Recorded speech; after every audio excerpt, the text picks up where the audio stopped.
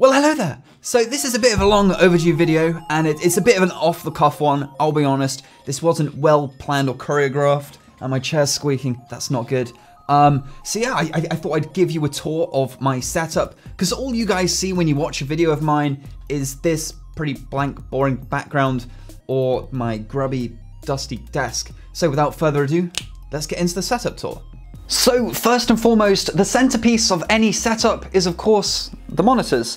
So you see this is it's a bit of an interesting configuration. It's well, I think they call it the H configuration for obvious reasons. So in the center, I have a Dell Alienware 35-inch curved gaming monitor, flanked by two 1440p 24-inch monitors. Now I really like this setup in that I can have one main thing that I'm working on in the middle, and then it can be flanked by, I don't know, Spotify, if I'm expecting an email, I can have my mail open, just various things, various windows that you tend to have open in the backgrounds that just would usually clutter up the desktop. I can just have them neatly on the side, which is great. One of the frustrating things about it though is that it's really easy for the cursor to just get lost in a corner somewhere. I just don't realize where it is, and I spend a good 10 to 15 seconds just vigorously shaking my mouse trying to figure out where it is. But first world problems probably, but still minor annoyance.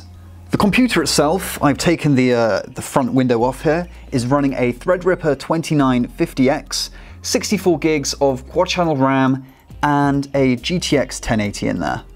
The fact that I've got all that RAM and all those cores means I can run VMs for days. I've had, you know, I can't remember, I think at max I had like half a dozen VMs open? I can't remember, but it was a lot and it ran it just fine.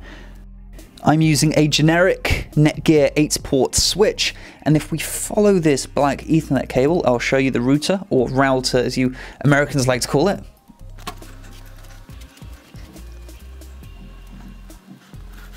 And here we are. This is also Netgear gear. It is a, I believe it's upside down actually, a Netgear Nighthawk router. It's a great router, it's real fast. However, for my main PC, I'll settle for nothing less than gigabit Ethernet. For the keyboard, I'm using a Corsair RGB Strafe. It's a mechanical keyboard that doesn't have too many bells and whistles, apart from, of course, the RGB. And I believe these are individually addressable keys, which is nice when it comes to the RGB.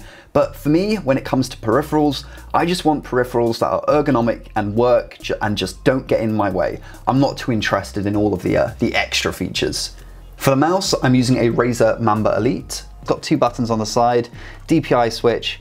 Oh God, and now it's broken. You can tell zero preparation went into this video, but this is meant to be off the cuff. Now over here, I have probably the most important thing in this room, which is my coffee mug, which has various curiously drawn cats on it, and it has a coaster to match. Delicious. Now you might be wondering what this is. It's not a grinder, I promise. It's actually a little 3D printed enclosure for micro SD cards that I've been using for the past 2 or 3 years now.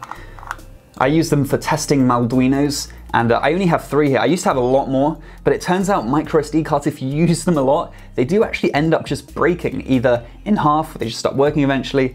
But yeah, some of these SD cards have been used thousands of times just testing Malduinos. You can see on the back of this one, the gold on the PCB has just started to show. And also a telescopic back scratcher. Now this is really handy. I mean, look, if work's ever getting difficult and you need some hand relief, you just extend this thing and there you have it. Just rub. It's perfect. It's very satisfying. Now you can tell this is a tinkerer's desk because I have an ESP module, a completely destroyed and bastardized ESP module just lying around underneath my monitor. Just put it back there in case I need it later. And a random USB connector lying around. Now I have 3 of these microphone boom arms. They're hella useful. One is actually used to hold a microphone. Here I have my Rode NT-G3. One of the other ones is used to hold the GH5 when I'm streaming or I need the camera, you know, looking at me. And the other one kind of doubles as a headphone stand, which is hella useful. Now the desks I'm using here are just two basic IKEA desks, just mushed together. I think they were like 10 quid each, hella cheap. And it's in this island in the middle of the room. So I have my computer on one side, and then on the other side, if I ever need to film something, or I need to solder, or just I need some kind of space to do something, I have the other side of the desk for that. Now, under the desk, I have my FlashForge Dreamer and a few other things. We'll look at those in a sec. But I just finished fixing this thing, finally, because it's been out of action for a while now. And I just finished printing this little hat. I printed it for my snake, because if you guys didn't know, I do actually have a snake. It's a little corn snake. Like, there he is, there he goes. Look at him go.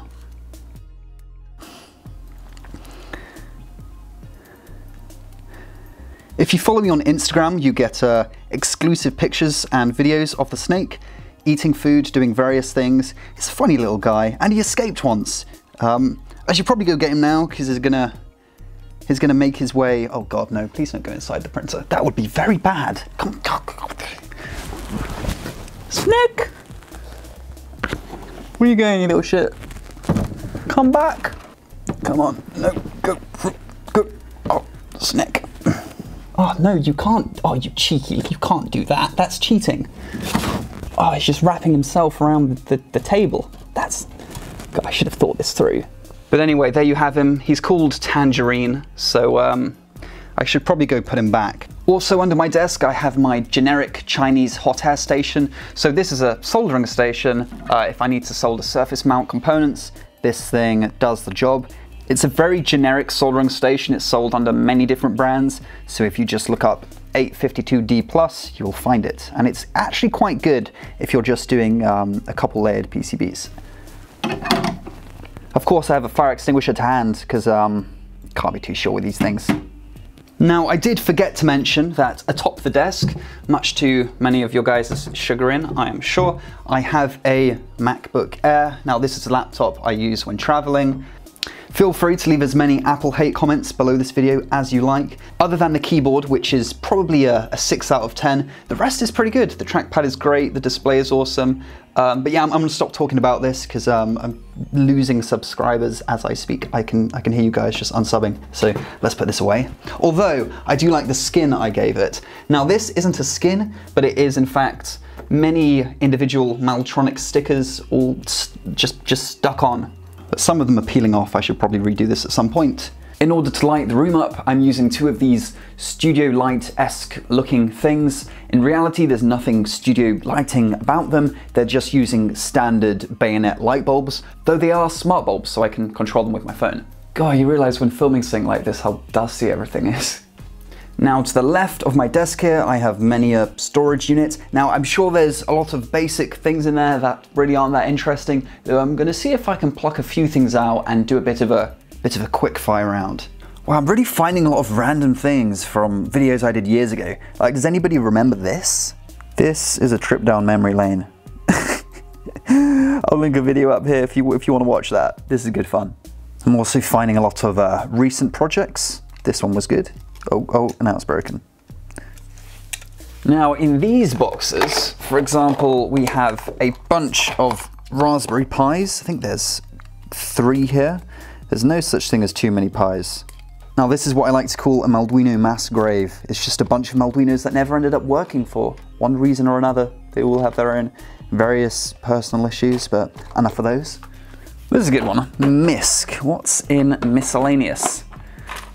Ah yes, I've never used this. I believe this is a Hamitup V1.3, I want to say. I believe I traded this for a few Malduinos way back in the day. However, I never got around to using it.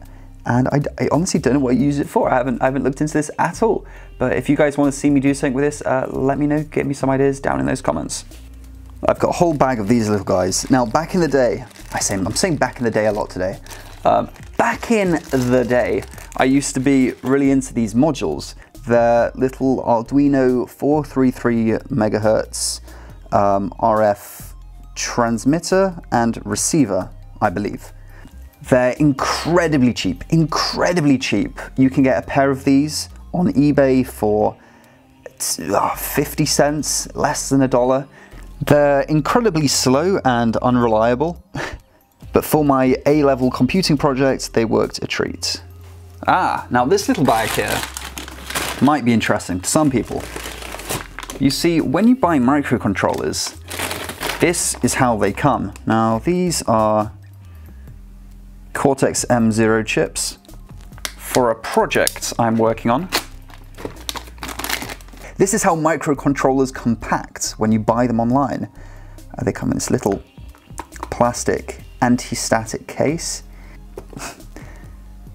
Now, it says very clearly on the front, a vacuum pen must be used when removing this device. Unfortunately, I do not know what a vacuum pen is, nor do I have one. And there's nothing in... Did I get... What?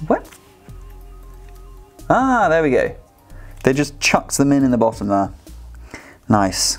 So I'll be using these for an upcoming project. What project? Well, I guess you just have to wait and see. So I think that's where I'm going to leave things, guys. If there's anything you want to have a second look at, let me know down in those comments. There's a bunch of stuff I missed out just because it would be here for hours if I went through every single implement in this room. So maybe in the future when I'm, again, short on time for a video, I'll put another one out. But I hope you found this quick zip around my office somewhat intriguing. So as always, thanks for watching. Remember to like the video if you liked it, and subscribe, that's important. And as always, stay tuned for more hacking videos. Have a good one.